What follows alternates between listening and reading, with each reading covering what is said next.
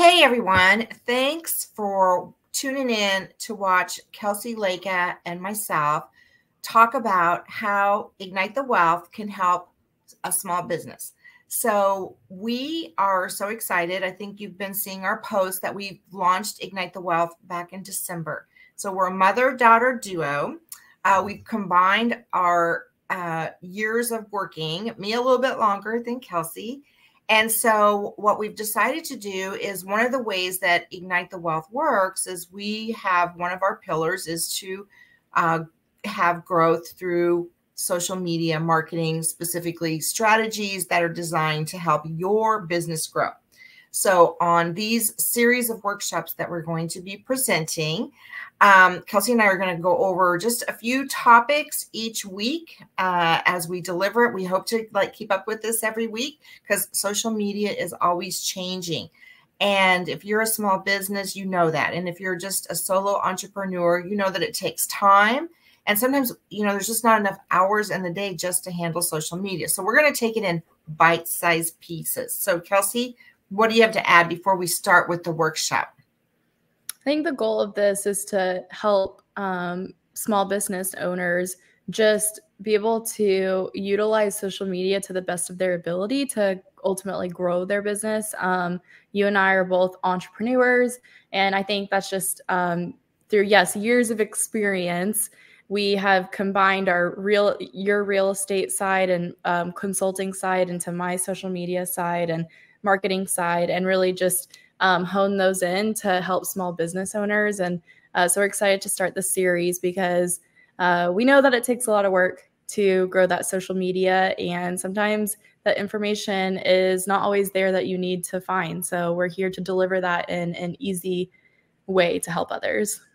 And Kelcie has created a little gift for you at the end. So stick with us. So without further ado, we're going to go ahead and I'm going to add this. So those of you who know me, I'm sometimes a little tech challenged. So I just got to find the right button to push. Here we go. Okay, so our social media workshop series starts, and we're going to talk today about content calendars. And Kelcie, as I go through this, because you're more the guru of this than I am, plug in. So what we tried to do was high level, give you some information and to kind of guide you on how to use a content calendar. And why they're so important to. Exactly. So now most content calendars are just, templates. I mean, you can Google them. You can, it's a template schedule that allows you to plan and organize your content in advance. So you can plan like, okay, I'm going to do this for the month of March. I'm going to do this for the month of April and so on. And you can track your progress of your content creation. You can identify gaps and measure your performance against your specific goals. So that's basically what the content calendar template is for. Mm-hmm. And it's also, and this kind of goes into your benefits slide, but it really helps you. One of the key things to social media is being consistent. And so that helps. I mean, the first bullet point right here is supports a consistent stream of social media posts. So that also helps you organize yourself. Yes. And then Kelcie, why don't you go ahead and speak to the benefits, because you're the one that's actually, has manifested that. Yes, definitely. So, a lot of content calendars, especially the ones that, yes, there's a ton of free ones out there, but there's also ones that you can just grab, create your own, or also to just grab one from like us that we have created one for you guys. But ultimately, the big benefits is this helps you. Ultimately, if you just spend one day of the month saying, this is what I'm going to do, bam, bam, bam, the next day is knocking that out. That's 2 days that you just have to spend on social media, and the rest is planned out for you. For the whole rest of the month, you can focus on the other things of your business. It allows you to, instead of spending, an hour a day on a reel or a carousel or a Facebook post, whatever it is, you're now allowed to be more proactive in your day-to-day business. So again, it just helps, like bullets say, reduce risk of mistakes. The consistency, it saves time across the board. It really just, it's it almost produces quality over quantity, just by getting everything lined up of what you want to do for the month. Exactly. And then if you're like me and you do a lot of speaking, or I teach classes now for real estate agents, it allows me to plan for those relevant social moments, if you will. Or if we have a launch on a particular service that we're doing. So it just really helps you get organized and stay consistent. Now, let's talk about creating the content calendar. You know, what goes into it, what are the considerations, and what will your content calendar say? And so remember, yours is going to be different. So one thing that we want to kind of emphasize is that Ignite the Wealth is about having unique proposition values for each of our clients, because each business has its own unique features to it. So you may not be a TikToker. You know, I'm not a big dance on the scene kind of thing. So you might have a different approach, and you need to customize your content for your social media calendar for your audience. Okay, so I want you to keep that in the back of your mind. So Kelcie, talk about defining the goals. So yeah, obviously at the beginning of each social media planning session, you should always ask yourself, what is my goal of having social media? Is it to build brand awareness, grow your audience, improve brand recognition, establish a strong online presence? Are you just trying to, you know, you give a lot of presentations and you're just trying to put ultimately content to a name. So when people look up your name, then you are relevant. Or are you actually trying to draw people to your product? Are you trying to draw people to your classes, whatever you're offering? So ultimately, your first step in any social media planning should be to define your goals, and what are your goals of having a social media online presence.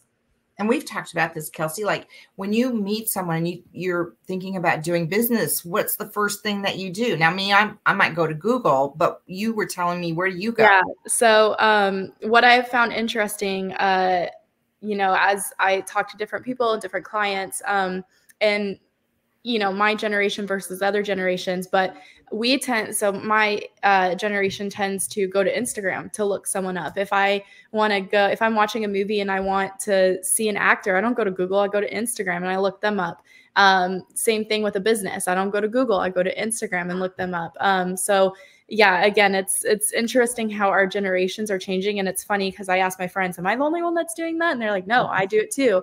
And so it's interesting the way that we're going towards, and obviously the internet is at our hands, but yeah, social media is even bigger than just Google. And just on another way that I use it is, so in my short-term rental business, when I have guests that I'm not quite sure, you know, I go to the social media, maybe Facebook or Instagram, like you said, because that just gives me more information about who's getting ready to rent my property. So, you know, so there's all different ways in a business that it's not just, you know, getting your name out there, but it's also gathering information. So yeah, those are some really good points. Credibility. Exactly. So I want to talk about choosing your channel. So both of us are going to talk about this, because for me, I have a few years under my belt. And so, you know, I'm not, you know, up on, I don't even think I ever did, was there like Snapchat or something like that? I never even had that account. So, you know, I have a lot of interaction on LinkedIn, on Facebook, you know, Instagram. You know, I have to say my social media manager, Kelcie Leka, handles that. So, and she's actually grown that quite a bit. Because for me, I'm like, okay, I don't get it, you know, and that's okay, because my audience, sometimes I'm working sometimes a lot with distressed sellers. They're not necessarily on LinkedIn. Maybe they are, or maybe they're on Facebook. So there's just different places that they could be. And then, so you have to figure out where your audience is. So why don't you talk a little bit about choosing the channels? Yeah. So I think obviously LinkedIn is definitely more like if you have a business that offers services to a degree, like it's, you know, if you have a production company or well, maybe not even production company, but a media company, if you have like yourself, like real estate investing, things like that. Whereas yeah, Instagram and TikTok might be for e-commerce, and using more of that fast-paced environment to really shoot your product out. And this is what I have, and this is, you know, the latest thing, and this is the latest deal.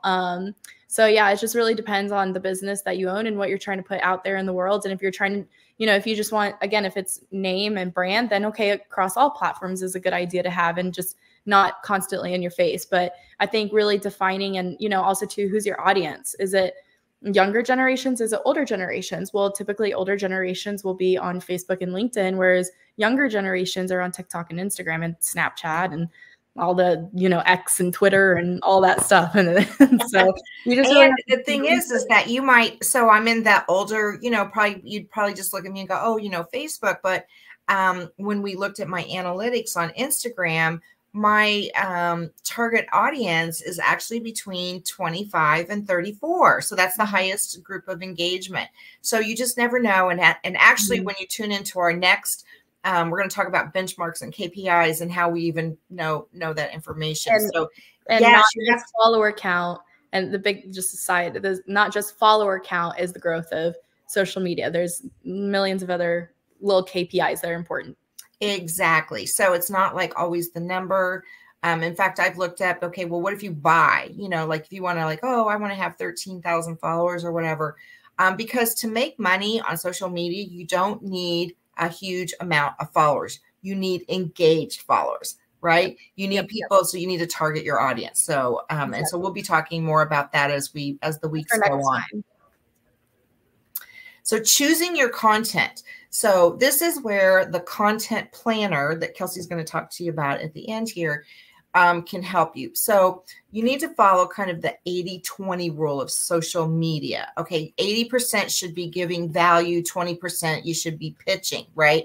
Because if you're constantly selling, you know, you're just going to tune people out. So I think when people are attracted to what I have to say, what Kelcie has to say, is because we give a lot of information. We give a lot of tips, we give tools, you know, and it's informative. And you have to kind of make it entertaining. I mean, there's a fine balance between, you know, giving the information and, you know, it's a constant struggle, I guess, with the algorithm from where I'm sitting. But you have to bring value. So when we talked earlier about looking people up, so you're looking for, well, you know, the credibility, as Kelcie said, but also what kind of value do they bring to the table? What are they about? What are they promoting? And what kind of format? Because, you know, if you're a one-man show, one-woman show, it's hard to do everything. So, you know, there's blogging, you know, that's another form of social media. Email, you know, there's not enough said about email. We're going to do a series on email marketing as well down the road. And then video is very big. People can connect. There's a story brand telling. So, you know, you have to kind of not only choose your content, but choose your voice. And I say you have to be authentic. You have to be true to who you are. Yep. I agree with all of that. Yeah. So you got to choose your content. So you have to kind of think about that. So now, so we want to thank you for watching. And we're going to invite you to become part of our community where we will be adding more workshops. So you can follow along on YouTube at Nancy Wallace Labs, and you can join our community, Ignite the Wealth. Now, if you want some more one-on-one assistance with, you know, helping customize your own social media strategy, you know, give us a text or a call at the number below there. Kelcie, what do you want to add? You know, social media is just ever changing. And I think our biggest thing is we just want to be an extended arm to small businesses, because I think just as entrepreneurs in general, like I have a lot of respect for people that decide to branch out on their own, but ultimately social media is a beast. And so if you don't have that help or the planning or the organizing, then honestly, so your social media is just not going to go anywhere, and you only want it to go upwards. So it's so important to plan out what you want to put out there in the world, because ultimately it's there forever. So what do you want with your name, and, you know, how much time are you willing to dedicate, and how much, you know, organization, because ultimately just going on, you know, Tuesday morning at, you know, 10:30 in the morning, just doing a reel, is that really going to get you as much as something that you thought and planned out and according to Instagram's algorithm. So it's so important to keep organized if you want your social media to go upwards. So we do have I came up with we're not calling it a content calendar, but we're calling it a content planner for the year. So if you just send an email, correct?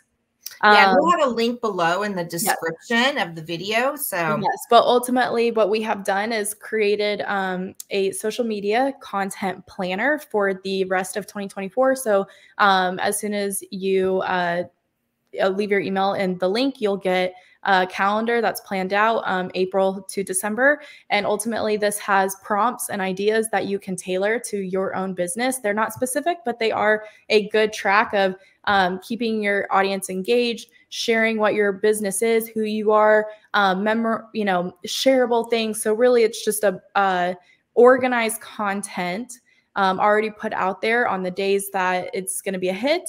And all the businesses or all of the holidays that a small business should care about is already lined up on there. So again, already created for you. All you have to do is put your email in the link below, and you'll get a content or social media content planner for April to December of 2024, all planned out for you. And all you have to do is just kind of tailor those prompts to your business. So already done for you.